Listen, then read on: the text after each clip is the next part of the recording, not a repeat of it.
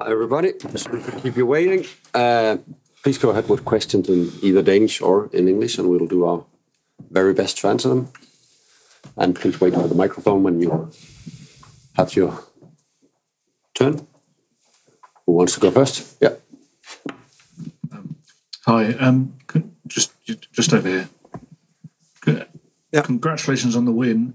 Do you think it was a fair result in the end? Or do you think the red card was the decisive moment? I think I've said now 3 rounds in a row where I think we have been...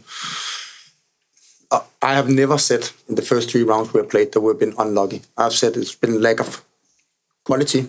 You can ask all the Danish journalists about that. If there is something that is called luck in football, then we got it today, but we also hunted. The game today, the early goal, make us very, very shaky.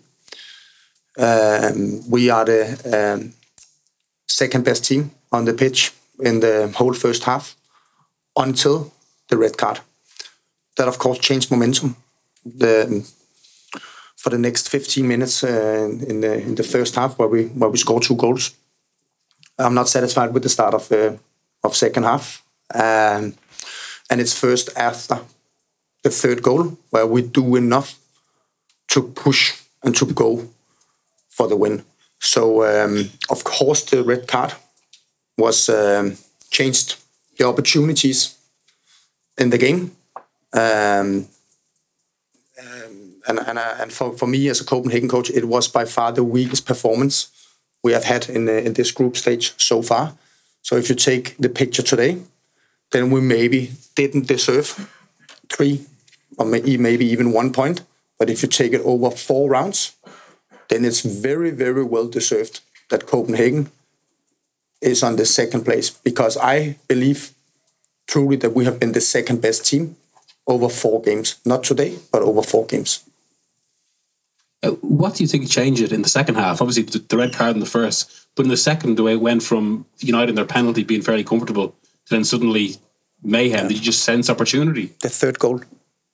That's what I just said. That I don't think we were.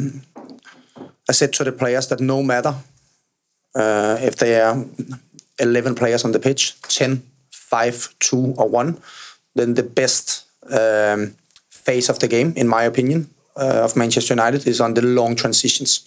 So we should avoid that. We should avoid to open, but that had a negative influence, and that's on me. It's not on the players, because we became very, very passive. The third goal was maybe the most important that happened for us today.